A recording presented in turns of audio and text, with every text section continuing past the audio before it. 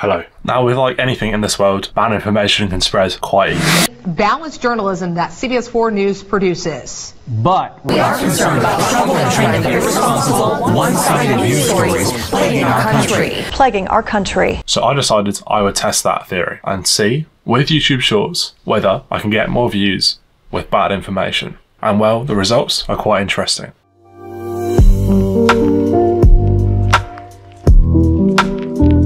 Now, the content of this shorts was not only political, but also based on Canada. Now, I'm from the UK and I'm aiming for a Canadian audience. Why?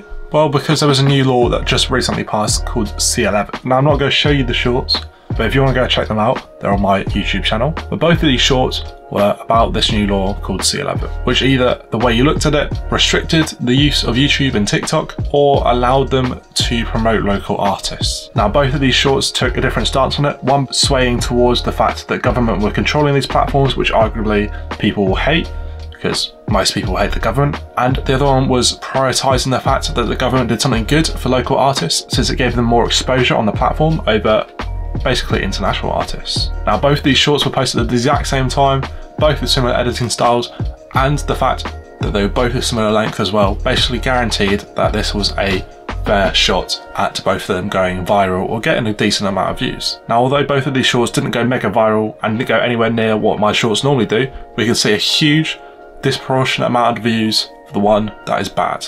And I think it sums it up, and we're going to go into the results in the next section right now. So, to sum up these shorts, both had basically the same title. Both of them had no tags whatsoever.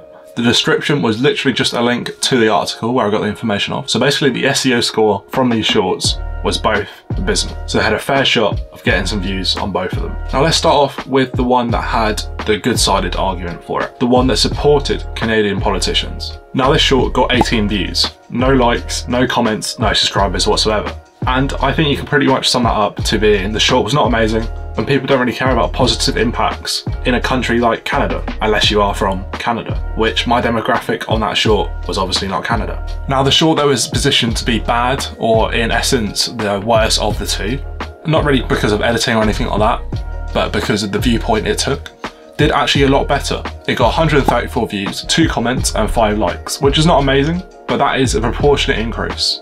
And that proportionate difference is 644% in views. Now, if you made that into slightly increased numbers, so let's say 1,000 or whatever, then that is a huge amount of views that is coming from basically bad information that are positioned to be negative in a way. So if you care about getting views on YouTube or basically any social media, to sum it up, basically use good information but position it in a bad way to get people's attentions straight off the bat. And obviously shorts, and they both have the position to go viral later on or get more views. This is only about a week and a half after me uploading them, so they could go and get more views. The other one could take over the other one, who knows? We'll see what happens.